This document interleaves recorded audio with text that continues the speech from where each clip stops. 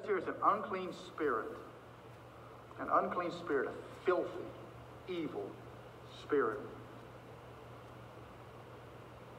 You know, I've told y'all before, I don't know if I've told these people who are looking at me on the screen right now. But when I was a pretty new Christian, I was going to a strong Bible-believing church.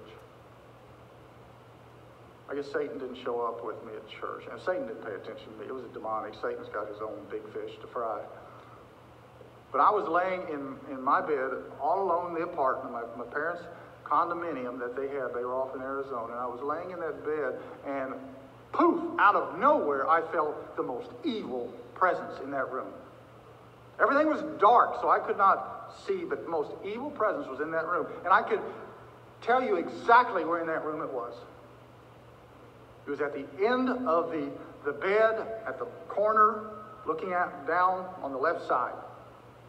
And it was the most filthy presence that I had ever experienced in my life.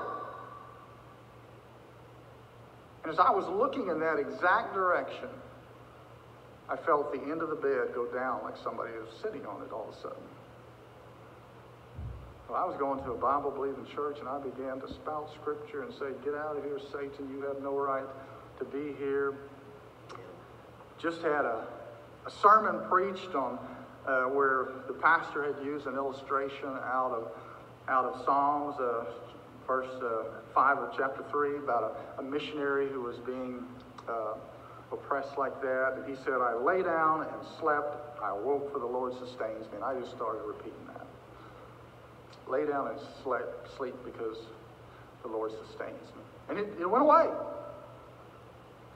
But a week or so later, poof, it was back. Back in the room again, almost the same scenario. Just got in bed, lights went out, boom. I think God likes to do things like that, because if we do it once, was that a dream? Or what was that? Did that really happen? Happen again. Same spot in the room. This time it didn't stay there. This time it didn't push the end of the bed down. This time I could just sense it walking up from the bottom of the bed along the side of the bed.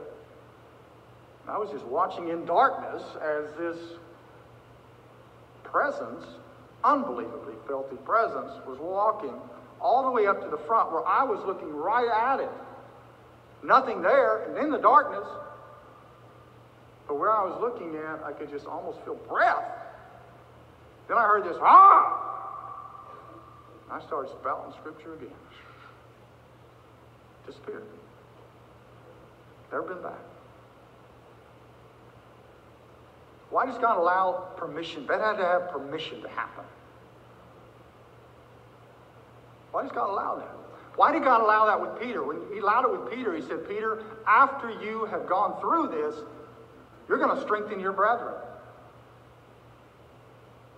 After Job went through what he went through, Job was blessed twice as much as before. And the reason he went through it is the reason why we read about Job, and he becomes that icon to help us deal with Satan. Now, Satan, he's willing to gamble. He'll go after certain people, but sometimes he loses big when he doesn't win big. If he could take down Peter, wow. But he didn't. Peter ended up being a major force.